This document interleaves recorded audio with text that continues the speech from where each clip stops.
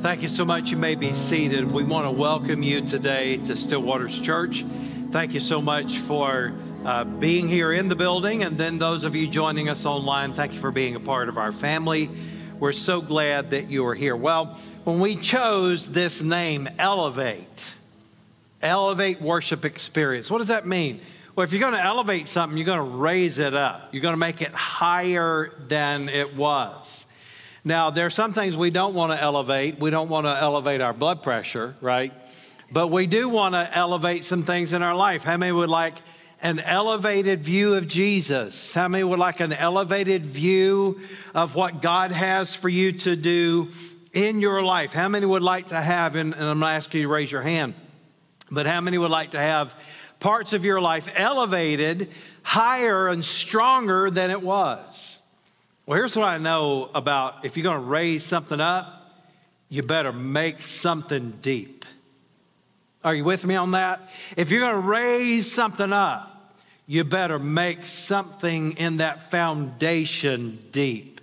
Because the higher you go, the stronger your foundation needs to be. Well, what we're talking about is the foundation of Jesus Christ. And today, I'm going to speak to you for a few minutes on the power of communion. Because if we're truly going to elevate our year and make this a year that God is pleased with, make this a year that we achieve what God has put in front of us, make this a year that we bring glory to God, make this a better year by faith. If we're going to do that, then we've got to build on the foundation of Jesus Christ.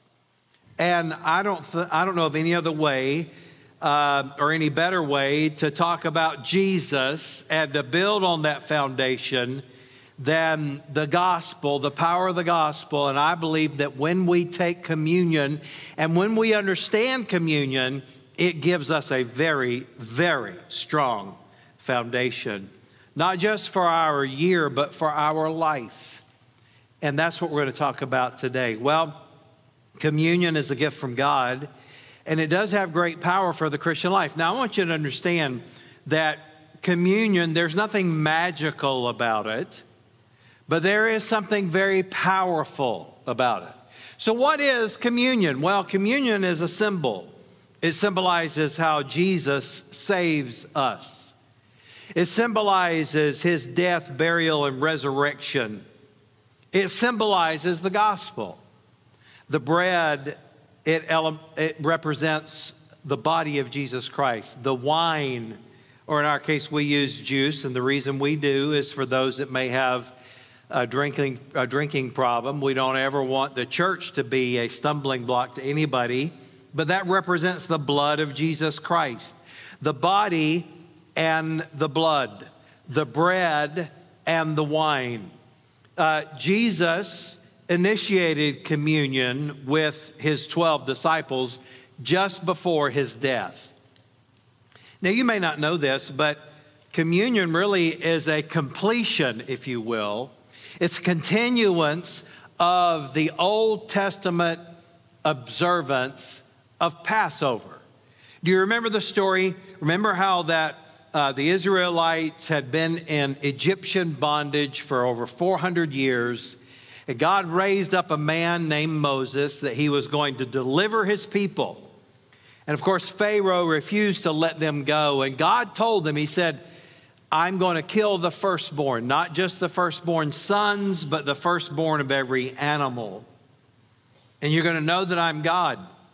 But he said to Moses, he said, you need to understand something, that by faith, if the Israelites will take the blood of an innocent lamb that represents Jesus Christ, he was the fulfillment of that. And if they'll take the blood and put it on the top of the door and on the side of the doorposts, forming a cross, he said that that will be able to deliver you. And here's what he said, when I see the blood, I will pass over you. That's where we get the word Passover. And that's what Jesus did. He completed the picture. He completed what was started in the Old Testament. And so communion is a symbol. Listen to Exodus 12:13. but the blood on your doorposts will serve as a sign marking the houses where you are staying. And when I see the blood, I will pass over you. This plague of death will not touch you when I strike the land of Egypt. Understand something. Every one of us is born in need. We're in need of a renewed, resurrected relationship with God Almighty. That's why Jesus said that it's called being born again. You're being reborn spiritually, because when you're born because of the sin of Adam, you're born dead. You're born separated from God. And that's why Jesus had to die on the cross as an innocent lamb and shed his blood. Why?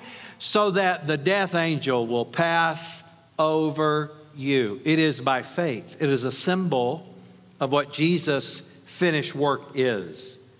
Let me read to you from 1 Corinthians chapter 11. The Apostle Paul writes this about when Jesus with his disciples took this Passover and it became the Lord's Supper or communion.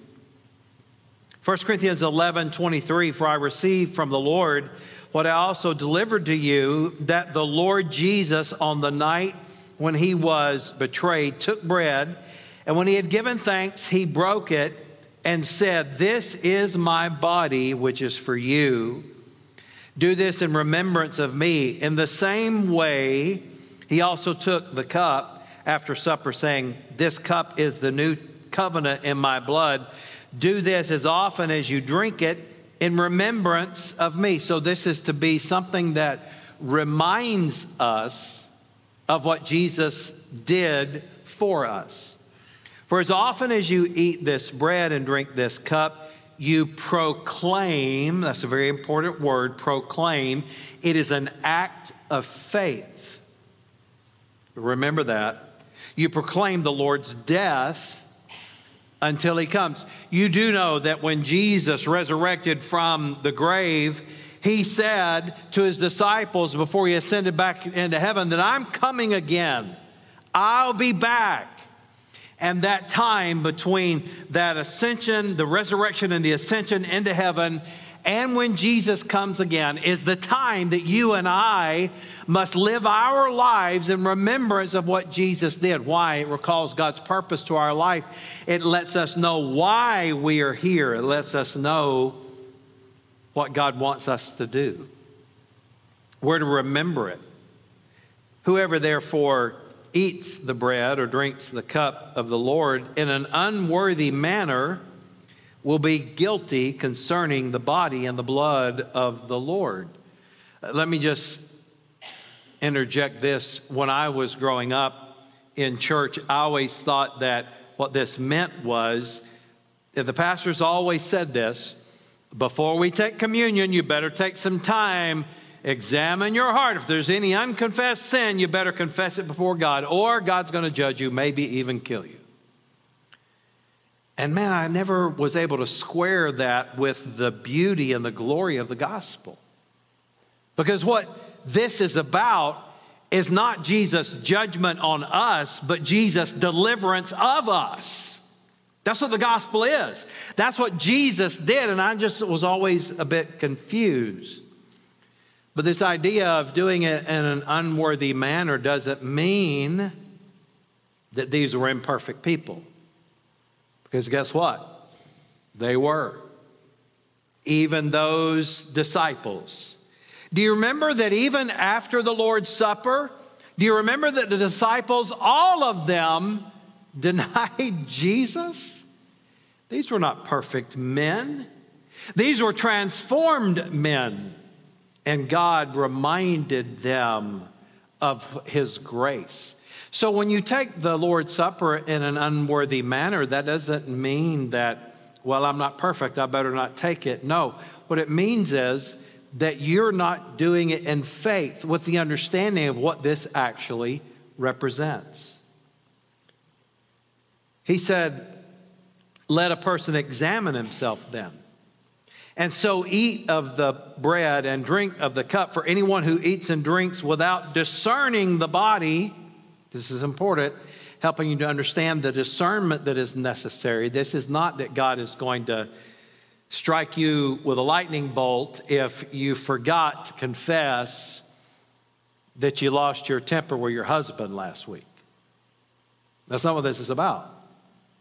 But rather, what it means is there are people that missed out on the power of it. There are people that missed out on the amazing nature of it. There were people that missed out on the benefit of this. In fact, there were some, he said, that they eat and drink judgment on himself. That's why many of you are weak and ill, and some have died.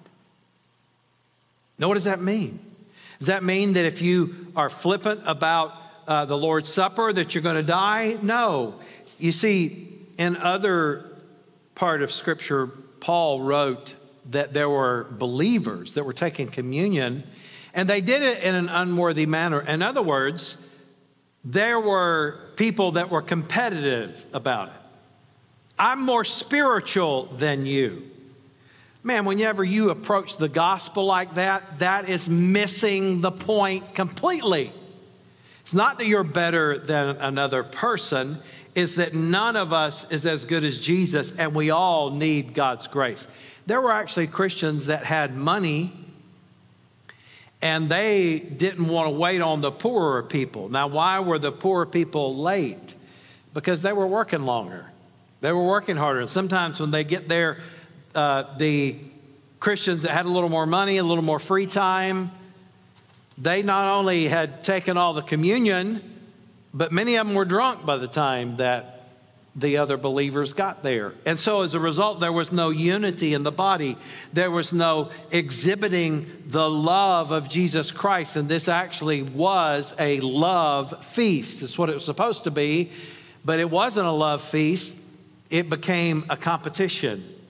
It became a comparison. And how many of us have come to church comparing? Some people want to compare the way that they dress. Some people look at the way others are dressed and you look down at them. Sometimes not because of the cost of the clothing, but because of the style of the clothing. Well, I can't believe that he would wear his pants like that, to church. My mom and dad were kind of raised in the idea that you had to wear a suit and tie to go to church. Now, there's nothing wrong with that. I like that, in fact. But the truth is, it's not about what you're wearing. It's not about comparing how good you may be, or did you hear about what he did or what she did, or that there's division among the body. That's what it means to do it in an unworthy manner. And there are people that miss out on the blessing. So what is communion? Well, it should enhance your faith. It is an act of faith. It proclaims the Lord's death. And so the instruction here is that we are to take communion in faith. In faith of what? Jesus, of what he did for us on the cross. It is a symbol, of course, but it is also a reminder of what we have in Jesus Christ. And you know the reason that some people do not get the benefit that I believe can come with communion is because they don't do it in faith. They don't understand. They're not serious about their relationship with God, and they don't understand how important this really, really is. There's some things that communion does for you. When you understand its power, and when you understand the foundation of this. Remember, it came from Passover. What did Passover do? It saved them through their faith. Now, we don't believe that communion saves you. We believe it is a symbol of your salvation. But what did Jesus do? What did God do for the Israelites? He saved them. That picture of the blood on the doorposts and the angel of death that said, I will pass over you when I see the blood. That's a picture of salvation. The blood of an innocent lamb, the Lamb of God, was shed for you and me. And every time we take communion, we should be extremely thankful for what Jesus has done for us. We should be reminded of that. He also delivered them through their faith. Did you know that Jesus says that he is the deliverer. God has the power to deliver you. Now, when I think about what the Israelites had to be delivered from, well, they were obviously delivered from bondage, from slavery, and that is a picture, if you will, a symbol of what binds you and me. No doubt the Israelites had to be delivered from their past, from their fear. Can you imagine how their thinking had to change? For 400 years they were in bondage, and now they're free.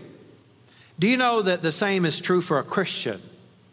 When you get saved, when God delivers you, there has to be a change in your thinking. And sometimes that takes time. That's why the Bible tells us in the book of Romans, chapter 12, that God will change the way that you think. A lot of times people need to have that change. You need to change about the way you see this world. You need to change about the way you see money. You need to change about the way you see marriage. You've got to change your thinking. God not only saved them from something, but for something. You see, a lot of Christians don't realize that. They believe that being saved is just simply a fire insurance policy.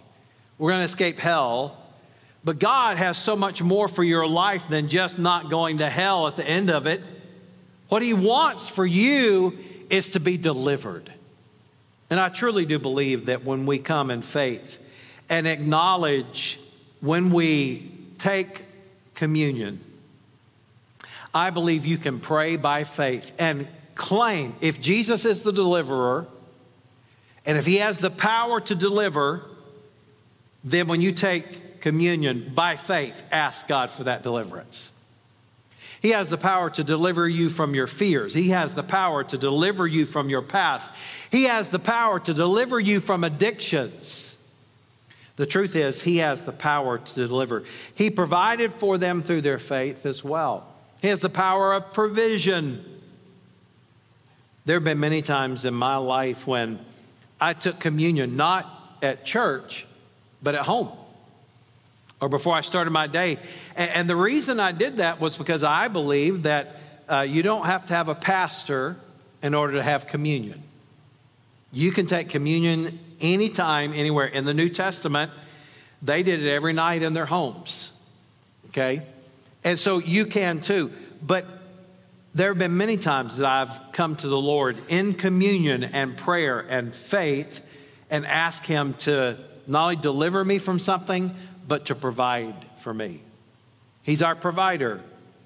And then he healed them through their faith. Listen to Exodus 12, 35, 36.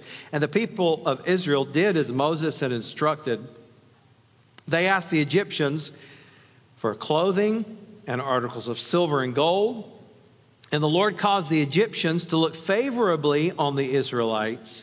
And they gave the Israelites whatever they asked for. So they stripped the Egyptians of their wealth. God can sometimes provide in unusual ways, but he is the provider. We are reminded that we have all we need in Jesus Christ when we take communion. Psalm 105:37, and then he led the Israelites out, and they carried silver and gold, and all of them were healthy and strong. What is my point?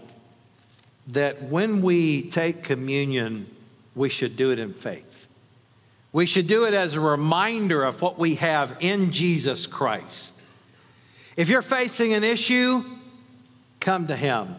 Receive the communion. It's not being saved again, but rather it's a reminder of what you have in Jesus Christ. You need to be delivered from something? Take communion by faith and ask God about it. You need to be provided in some way. You need to be healed in some way. Come to the Lord. Why? Because he is our protector, our provider, our healer, and he is the one through whom we are delivered. Let's pray together. Heavenly Father, I pray that you'd help us as we come today to take these elements, the bread which represents the body of Jesus, and the blood or the juice that which represents the blood of Jesus Christ. Lord, help us to take this in a worthy manner. In other words, by faith. understanding that this is a very important thing. We're not to do it flippantly. We're not to do it half-heartedly, but we are to do this in the belief and the understanding that you are our hope. And so for every person today that comes to take and partake in this, help us to be connected to you. Help us to be reminded of you and what you're doing for us. And help us to be reminded in faith that you are the one who supplies all of our needs. For it's in Jesus' name that we pray. Amen. We hope the message you heard today encouraged you and strengthened you in your walk with Jesus wherever you are. If you know of someone that could use today's message, be sure to share it with a friend and also hit the subscribe button so you don't miss a single message. If you feel led today to give towards the mission and vision, you can do so by clicking the Give button on the screen. Thanks so much for joining us, and we'll see you next time.